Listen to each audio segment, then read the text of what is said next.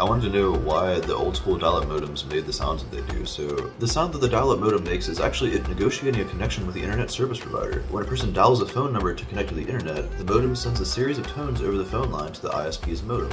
These tones are called handshake tones. As the connection is established and the data begins to be transmitted, the modem switches from the handshake tones to a more continuous sound that represents the data being sent and received. So it's literally like they're like, ba-dum, ba-dum, ba-dum, boom, oh yeah, I got you.